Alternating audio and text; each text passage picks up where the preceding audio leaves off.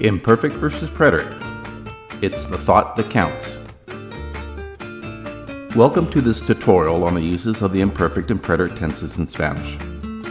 In part 1 of this video, we will briefly present the challenge that imperfect versus preterite poses to beginners, and we will review the conjugations of both tenses. In part 2, we will present more in-depth explanation of their uses. In part 3, we will tie up loose ends and provide more practice. The Atajos Notes and Exercises packet accompanies this video presentation and contains many of the needed resources to master the imperfect versus the preterite. One of the most difficult of all concepts in Spanish is when to use the imperfect tense or the preterite tense. This difficulty stems from most students' desire to match Spanish structure or syntax to English in order to communicate. This route almost always leads to confusion and frustration. It may seem to be obvious to assert that Spanish and English are not the same language, but they are not. It is the thought behind the verb that counts more than the verb itself. Note the English expression, Marta ate breakfast. In Spanish, the translation can be either of the following. Marta comió desayuno, preterite, or Marta comía desayuno, imperfect. How is it possible to know which is correct? The answer lies not in translating the English Marta ate, rather it lies in understanding the unspoken thought behind the verb to eat. One of the major differences in using the preterite or imperfect is that the preterite refers to a single event, whereas the imperfect refers to a repeated or an ongoing event or action. Therefore, the thought behind the verb determines its conjugation. Marta comió desayuno. The thought was yesterday at 7:30, which indicates a single event in the past at a specific time.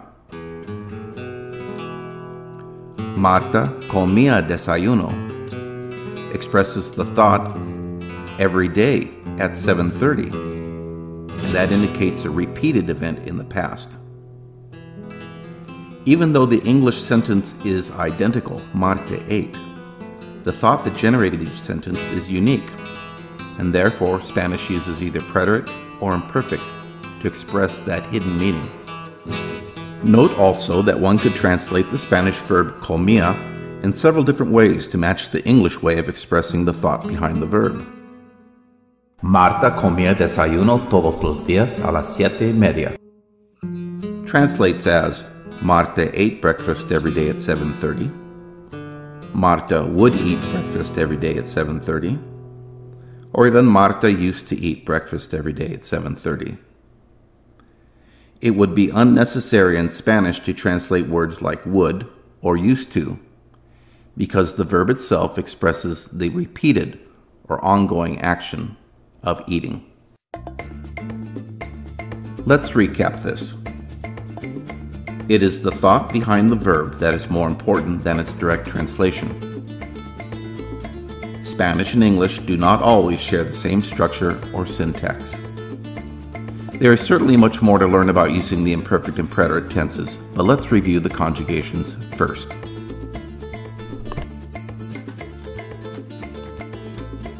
It is not the purpose of this tutorial to drill you extensively in the conjugations for the imperfect or preterite tenses. The conjugations are available in your Atajos Notes packet, and it is your responsibility to learn them. However, we will discuss them here briefly. The preterite tense has both regular and irregular forms. In fact, it has a lot of irregular forms. For regular verbs, drop the AR, ER, and IR ending as usual, and add the new ending depending on the subject. You might note that for regular verbs, the ER and IR endings are identical. There are many irregular preterite tense verbs. Here are several. Note how with some the entire verb is changed. These will have to be memorized individually. There are also irregular verbs in the preterite tense that change their stems and share a common set of endings. Here are the most common. With these verbs, the stem is written as indicated, and then the proper ending is added. There are some spelling changes to maintain the correct pronunciation as well.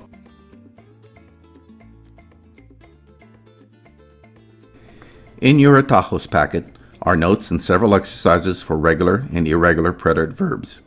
Using the notes, complete the exercises before you continue with the conjugations for the imperfect tense. Pause the video here, please. The good news here is that the conjugations for the imperfect tense are much less complex. Regular AR verbs have a standard set of endings, and like the preterite, ER and IR verbs share identical endings. The best news is that there are only 3 irregular verbs in the imperfect tense throughout the entire language. Here are verbs using the regular endings: hablar, comer, and vivir. By the way, the accents are important. Don't forget to learn them too. As was stated earlier, there are only 3 irregular verbs to learn. Here they are: ser, ir, and ver. Memorize them. In your Atajos packet are notes and several exercises for regular and irregular imperfect verbs. Using the notes, complete exercises A and B before you continue with part 2. Pause the video here, please.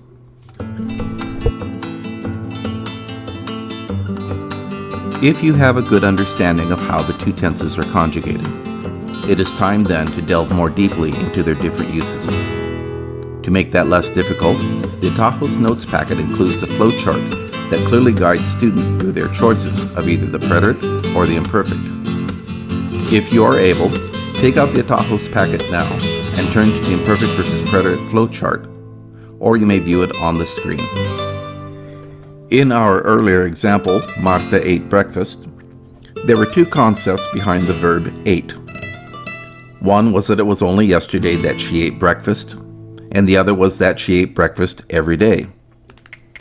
Let's decide which form to use by referring to the flowchart.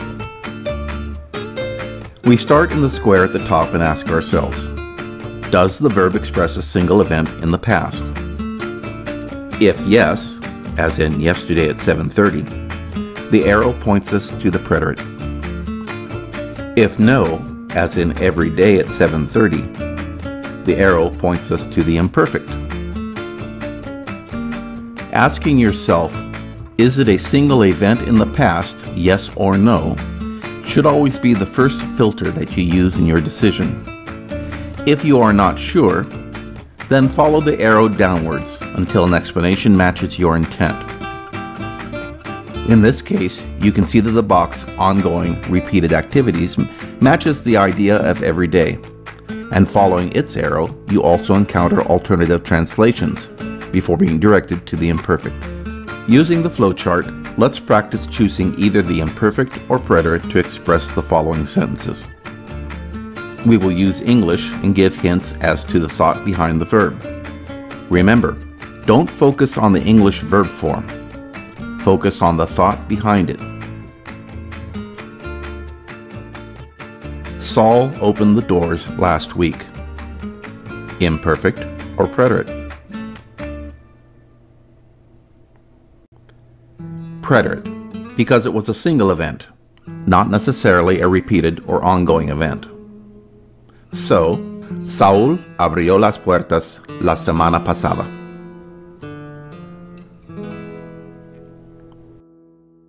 We completed the homework last night. Imperfect or preterite?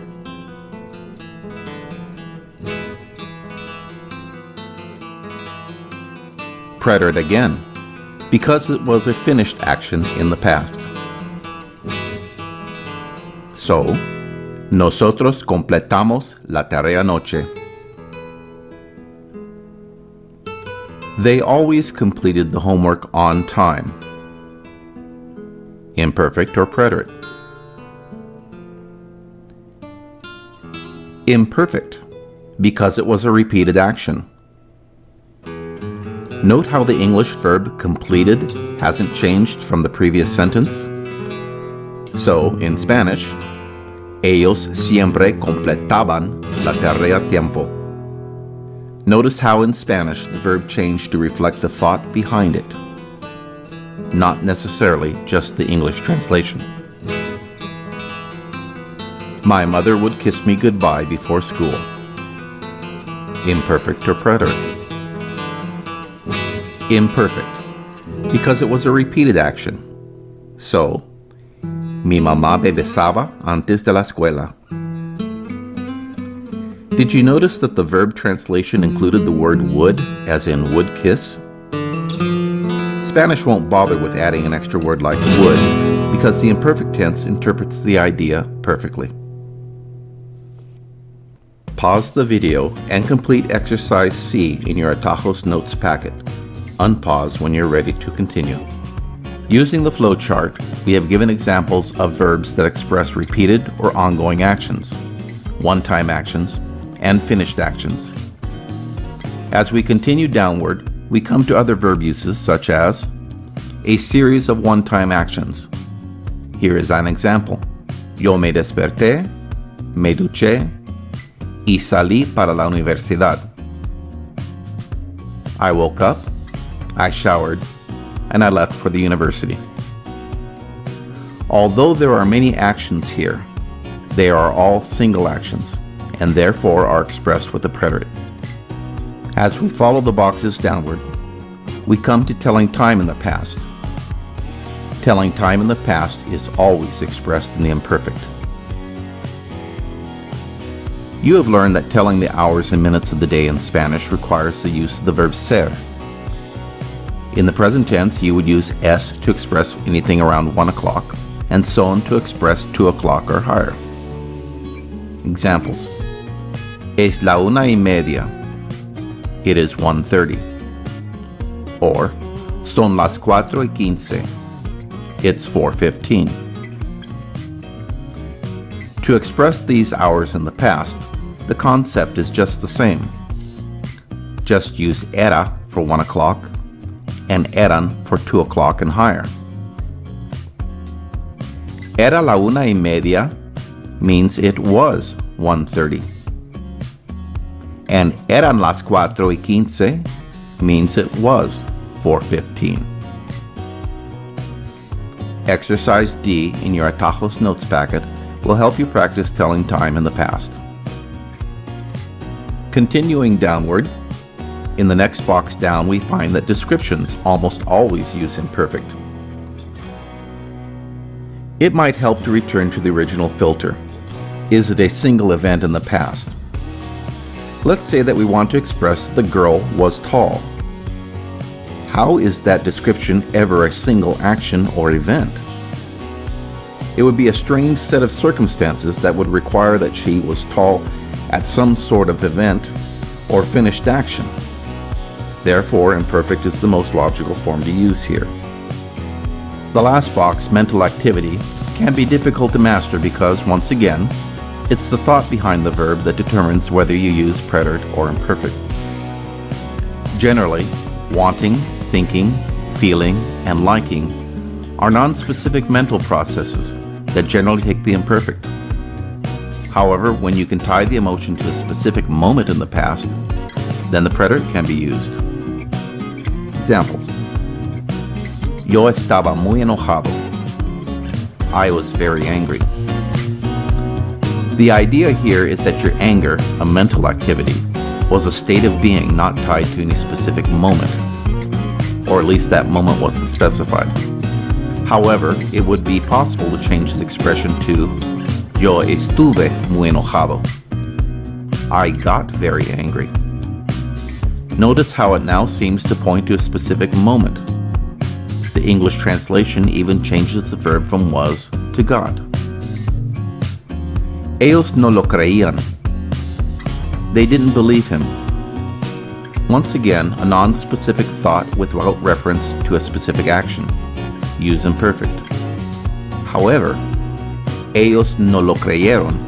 They didn't believe him is stronger when the preterite is used, and the listener would assume that the event, them not believing his lie, was over. I tell my students to always use imperfect to express wanted, querer. It's not that the preterite of querer isn't used, but it can be tricky. One good example of this is Marta y su hermana no querían ir al mercado. Marta and her sister didn't want to go to the market. Pretty straightforward, a non-specific mental state. However, Marta y su hermana no quisieron ir al mercado. This translates as Marta and her sister refused to go to the market. How is that possible? The interpretation of the second preterite sentence comes from the idea that not only did they not want to go, but they didn't. Therefore, refused reflects the stronger use of the preterite. For intermediate learners, my observation is that you'll do best to use querer in the imperfect tense rather than the preterite. That skill will come with more practice and knowledge. Let's recap. The first filter that should be used to decide between the imperfect and the preterite is it a single action or event in the past? If that filter isn't specific enough, students can follow the flowchart for more specific uses. It's always the thought behind the verb that determines the use of the imperfect or the preterite tense. Pause the video now, please, and complete exercises E and F in the Atajos Notes packet. Keeping in mind that it's the thought behind the verb that determines the use of the imperfect or preterite tense, let's look at some ways that this affects the interpretation of Spanish with English listeners. Here's the verb querer. As discussed earlier, the strength of the preterite changes the significance of this verb. Yo no quería ir. I didn't want to go. There's no specificity to the verb when used in the imperfect. There, it's quite possible that I went even though I didn't want to. Yo no quise ir. I didn't want to go, or I refused to go. Preterite specifies a moment, and the Spanish speaker is saying that not only did he not want to go, he didn't go. An actual action. Saber. This verb means to know facts or information. But see how the use of the imperfect or preterite changes its interpretation in English. Ellos sabían que Pablo no estaba ahí. They knew that Pablo wasn't there. It's a mental activity tied to no specific moment. However, ellos supieron que Pablo no estaba ahí is interpreted as they found out that Pablo wasn't there. Since the preterite, supieron, indicates a specific moment or action or event, the interpretation is changed to the stronger found out. How do you know something as an event? You find it out. Many other verbs in Spanish will do this as well. There is a list of them in the Atajos packet and their varied interpretations. One last thing. We saw earlier that the imperfect in Spanish can be interpreted in English in different ways. The phrase Nicolás corría rápidamente can be interpreted as Nicholas ran quickly, Nicholas would run quickly, and Nicholas used to run quickly. All interpretations express the ongoing or repeated nuance of the imperfect tense. However, there is one more interpretation as well. It is Nicholas was running quickly. Many students will point out that this is the past progressive and could be expressed as Nicolás estaba corriendo rápidamente. They would be right. However, it is perfectly legitimate to interpret Nicolás corría rápidamente as Nicholas was running quickly, due to the ongoing nature of the imperfect tense. The past progressive with its use of estaba and corriendo is more of a descriptive, storytelling style, insisting that it must be used to express was running, and that using just corría is incorrect, is itself incorrect and falls into the trap of insisting that Spanish and English must match up word for word. Therefore, a phrase like Joe and Anna were kissing can be expressed two ways. José y Ana se besaban, or José y Ana se estaban besando. The difference between the imperfect and the preterite can be challenging to students because its mastery depends more on the thought processes behind the verbs than the translation of the verbs from English to Spanish and vice versa. Therefore, students should always remember the maxim, "It's the thought that counts."